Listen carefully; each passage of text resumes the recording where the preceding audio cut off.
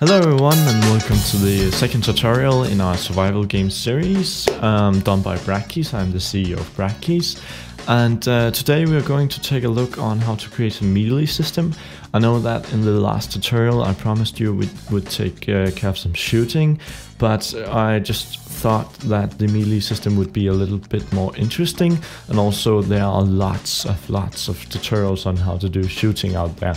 So I guess we'll just cover that later. For now on, we'll do the melee system. Okay, so let's get ready. I've opened up Unity, our Unity project, and as you can see, it looks just like before. I haven't made any changes. One thing though, I have saved the scene by going to File, Save Scene or Save Scene As, and I've called it the main scene 01, okay? So if you experience that when you start up the project, your scene view is just empty and your game view is just blue, it means that you have to double click on this main scene. It's because it haven't loaded the scene yet. Alright, so first things first, let's just go ahead and rename the first person controller by right clicking and hitting rename to player.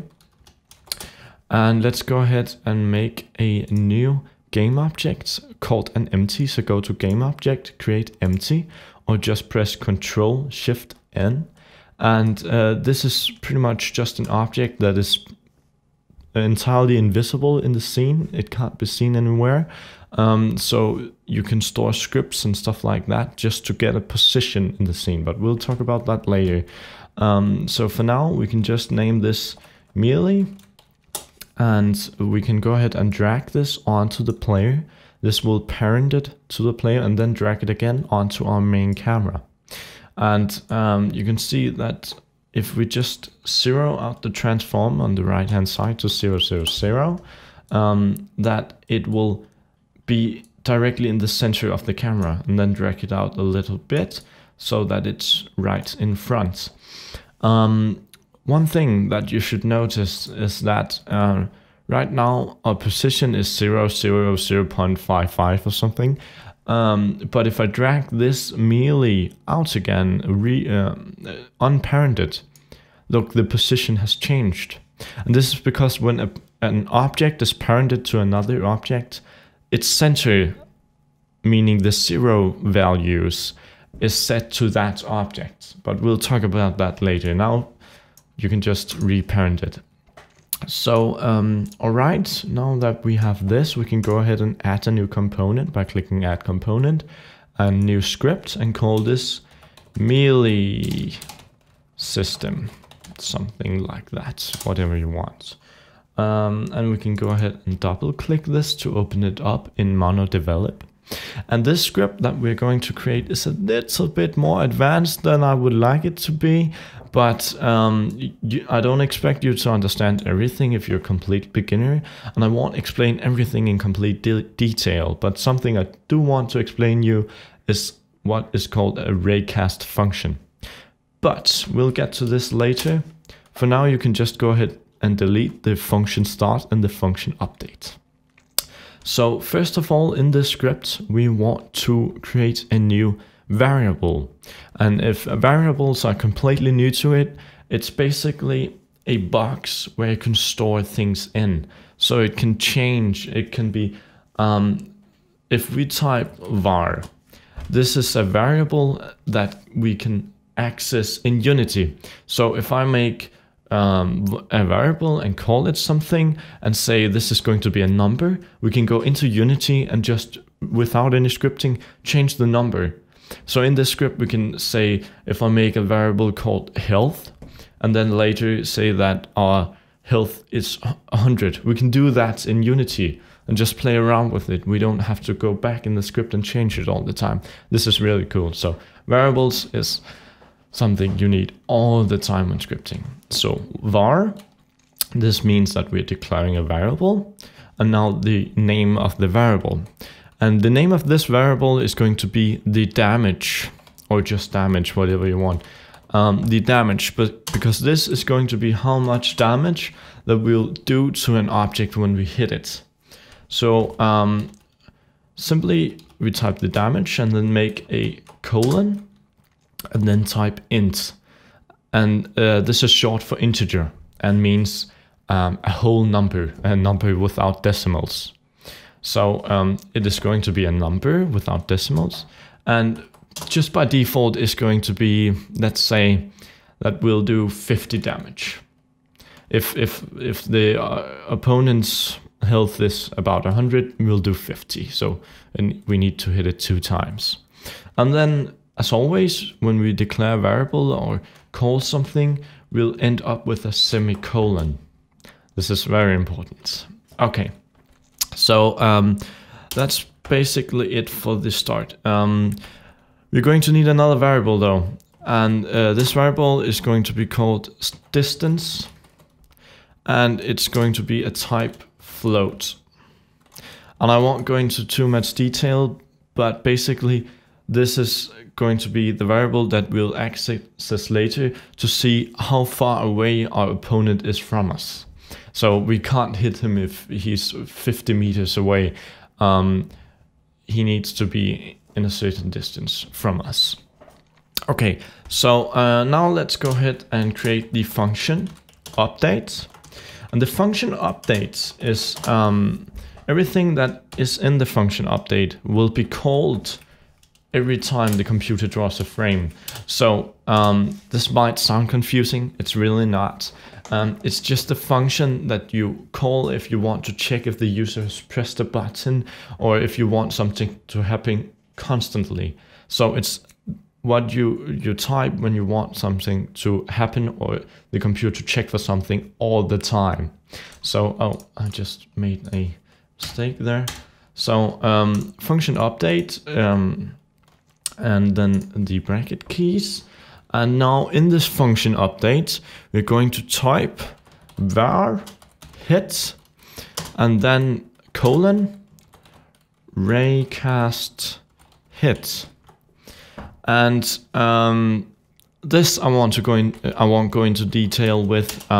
It's pretty hard to understand just like this. But basically, what we're going to do is we are going to draw a line from our player to what the player is pointing at. So let me just open up Paint here so I can explain this to you. Excuse me for looking over here. This is where I have pre-typed the script just so I won't make any mistakes or anything. So, okay. So basically, if we have our player, this is our character controller, this is our player. I can go ahead and type this if you want. So, this is our player, and we have an opponent. So I'll just quickly draw our opponent. And what we want the computer to do using what's called a raycast is simply measure the distance from the player to the opponent. And this is done by telling the computer to draw a line from our player and directly out. So from the center of our camera and just forward, it needs to draw a line. And whenever this line hits something, it says, oh, we've hit an object. And then what we can do is we can ask, okay, what have you hit? And how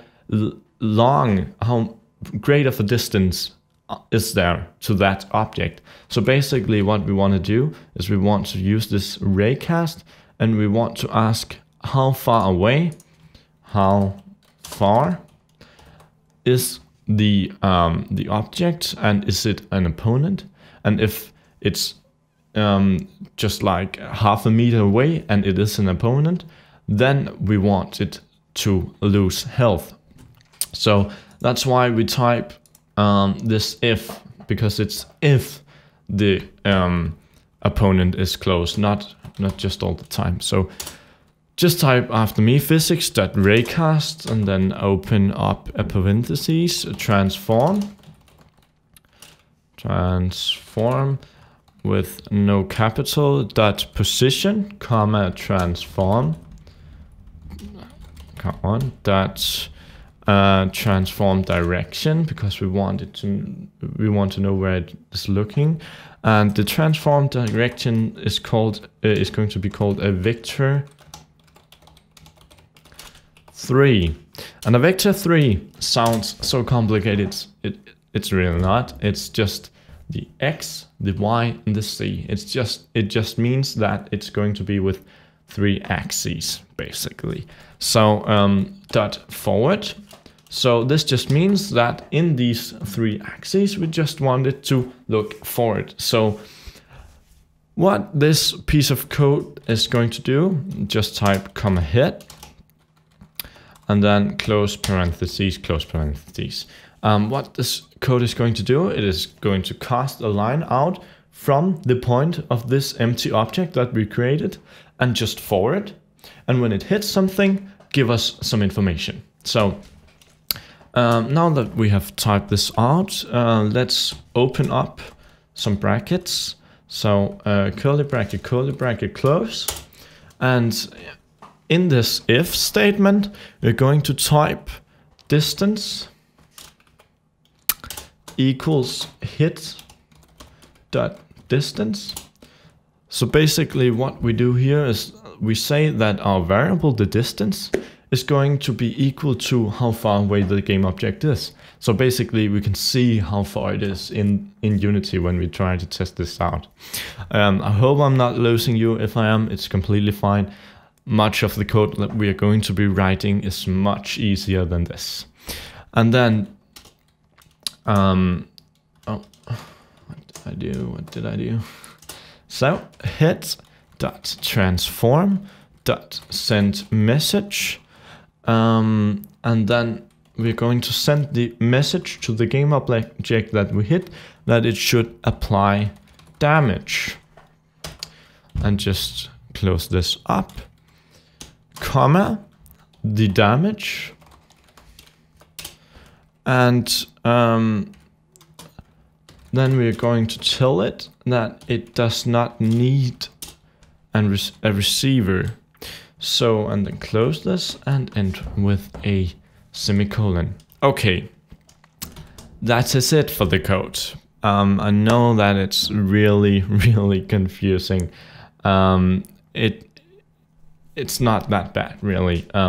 What we're doing here is we're casting out the line, we're checking the distance, and then we're sending out a message to the object that we hit that we should apply damage, and then the damage part we'll do in a script that sits on the object.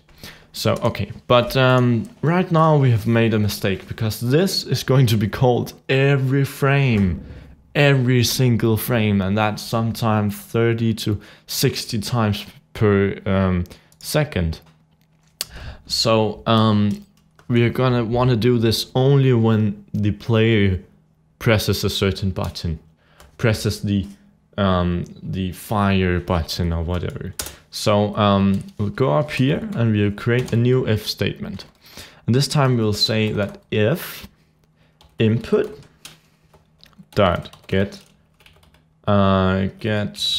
button down, yes, input dot get button down. So if the computer if the player presses this button, then all this stuff will happen. So if input dot get button down, and we are going to check for fire 1.